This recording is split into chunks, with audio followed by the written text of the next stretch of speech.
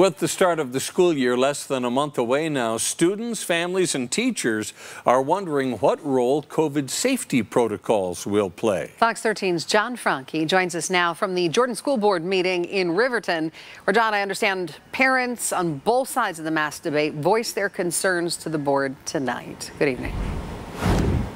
Well, hey guys, back in May, the Utah legislature essentially banned mask mandates in public schools, but with those case counts on the rise, parents are now feeling uncertainty, and they made that clear here tonight. On the side of freedom. That's the voice of just one Jordan School District parent asking the board to not require children to wear masks while at school.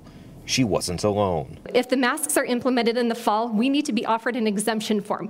If you want to mask, by all means, mask your child. That's up to you. Let us have our voice in some of the decisions that are made. Please let us choose if our kids should wear a mask or not. But one parent who said she's a nurse asked the board to listen to medical professionals. Schools must continue to take a multi-pronged, layered approach to protect students, teachers, and staff, including vaccination, universal mask use, ventilation, testing, quarantining, and cleaning and disinfecting. Combining these layers of protection will make in-person learning safe and possible. Following public comment, the board's lawyer explained the legal authority of the school board as it pertains to COVID policies, a presentation that was interrupted by some members of the public. They're supposed to help us with any test-to-stay programs.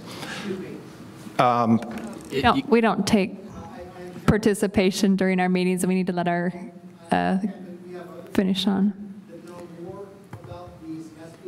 Okay. All of order.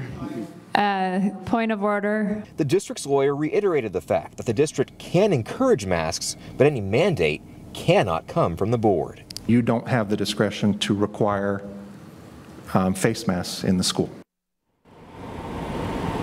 And what we saw here tonight will likely play out at other districts across the state in the coming weeks. I also reached out to the Utah Education Association. They tell me that they support whatever health professionals recommend to keep students and staff safe. Reporting live in Riverton tonight, John Franke, Fox 13 News, Utah.